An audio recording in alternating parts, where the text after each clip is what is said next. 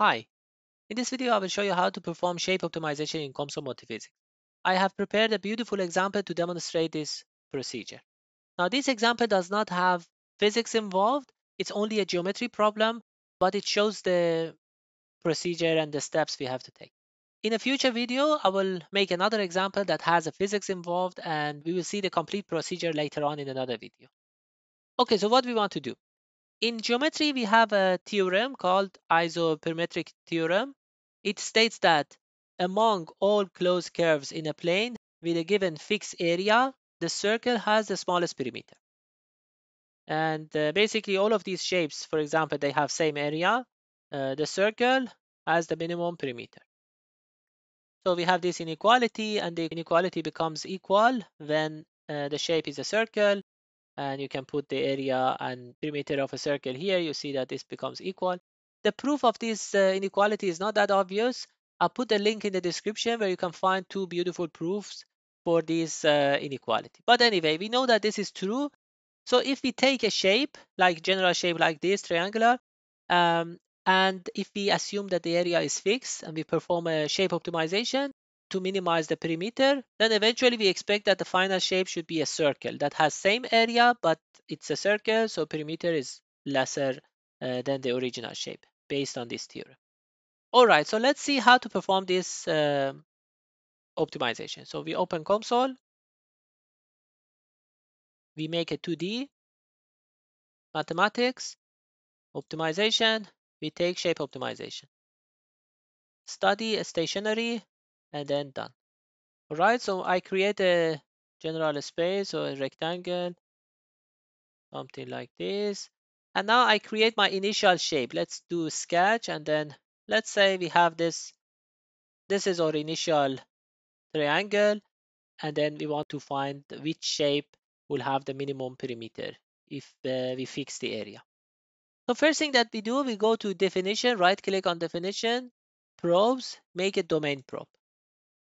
So in domain probe, only select the shape, okay? So in the type of probe, I select integral. Now the expression, I leave it as 1, and because it's an integral of 1 over this gives us the surface of this shape. Again, definition, right click, probe. This time I select the boundary probe. So I remove all the boundaries and only select these boundaries. Again, I take type of probe as integral.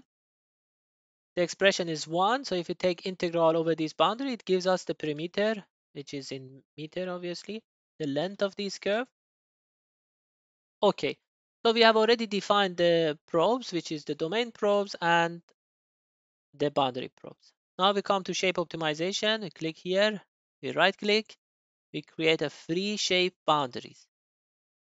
And here I'm going to select these boundaries because these boundaries are going to move in the space, are going to be varied until we reach to the optimized shape. And here there are some options. For example, maximum displacement, we can select the box. This means that this original shape can move within a box which has this much of deviation from the actual shape. It prevents the shape to go completely in a wrong direction. So it keeps a kind of boundary around the shape. And then this minimum feature size, maybe I select user define. Let's put it 0.5. So this means that the corners, the radius of each element will not be lesser than this. This is important because if you want to eventually find a shape and you want to manufacture that shape, you don't want to have very tiny geometry details in that shape. So we have to limit that to a certain number. We cannot go very, very tiny values. Okay, so now we perform mesh. We select, let's say, really good mesh. All right, now we come to study, right click, go to optimization, shape optimization. Here are the solvers. So there are multiple solvers, nonlinear solvers, method of, what is that? Method of maximum asymptotus. I don't know. There are different solvers that basically, depending on the type of exercise that you have, some of them might perform better. Let's select this one here. We can set the tolerance. So let's set the tolerance like that. Here we have to choose our objective function. Objective function in this case is the perimeter of the object because we want to minimize that perimeter. So here we click from definition and we select this boundary probe because boundary probes give us the perimeter of this shape. And then the type of optimization is minimization. We come down here, we can define the constraint. So I click from definition, I take the domain probe because we want to have a fixed area for this shape. So let's put an area 0.25 square meter, 0.25 square meter. So we actually fix the area to that level. Maybe we want to plot while it's running. And let's say we click on the study, generate default plot for immediate store solution. Now, if you want to see the change of the shape when the simulation is running, we can actually create a surface plot here and put a line plot so that we see how this shape is changing. Or alternatively, we can let the simulation run first and then COMSOL itself produce a default plot which has beautiful settings. So I'm going to use that one. But in order to prevent taking a lot of time, so in this case, I just set this one to one iteration and then that plot will appear here. And then I come back here and make this one multiple iterations. Okay, so now we can run this simulation. Okay, so now you see that this initial plot is appeared here, which has the line plot, and also the arrow plot shows how the original shape is deformed. Now I come back to this shape optimization and here put, for example, 20 iteration. And now if I run the simulation, we can basically see how the initial shape is changing and gradually reaching to the optimized final shape. So this is the first iteration and gradually basically it changes it. And here we see that there are two plots. So this one is actually the constraint, the area, because original shape that I made, it had this area 0.12 square meter, but we set it to 0.25. So eventually the constraint is fulfilled. And after the constraint is fulfilled, the optimization basically tries to minimize the perimeter. And obviously, based on that theorem that I mentioned, we know that the minimum perimeter belongs to a circle. So the optimization also simplifies. Eventually, it finds the circle basically. All right, another point that I want to mention is that if we right click here and create a mesh, a plot, we notice that inside the object, we have a lot of deformed mesh.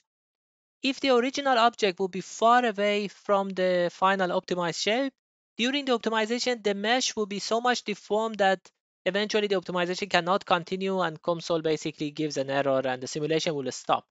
So under those conditions, maybe we have to do adaptive mesh and also perform remesh during the optimization.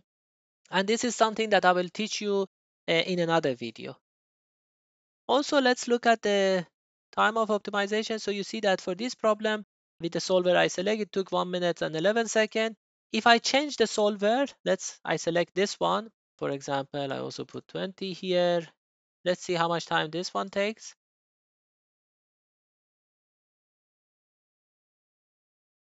So depending on the solver that you select, depending on the problem, the number of constraints, the smoothness of the structure, different solver may take different amount of time and you want to choose the proper solver. So this one also managed to give us the final shape and I assume that it will stop very soon.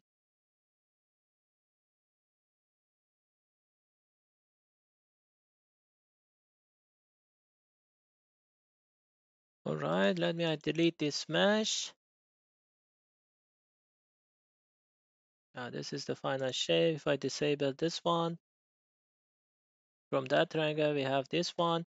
And also the optimization time in this case is 2 minutes, 12 seconds. And if I select the other one, let's say putting the limits, for example, 0.2, this one takes much longer time. Let's do it and see how much time it takes. What will be the final shape with this number of iteration and this tolerance.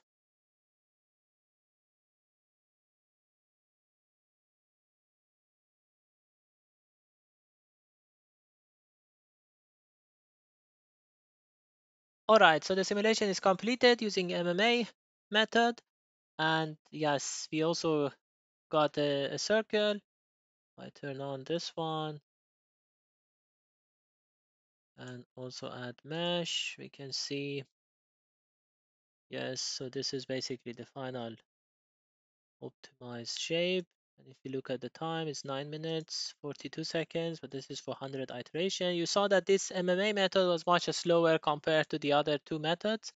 So as I said, depending on the optimization problem, you may want to choose different solver, different methods to speed up the optimization process. All right, so that's all for this video. See you next time. Bye.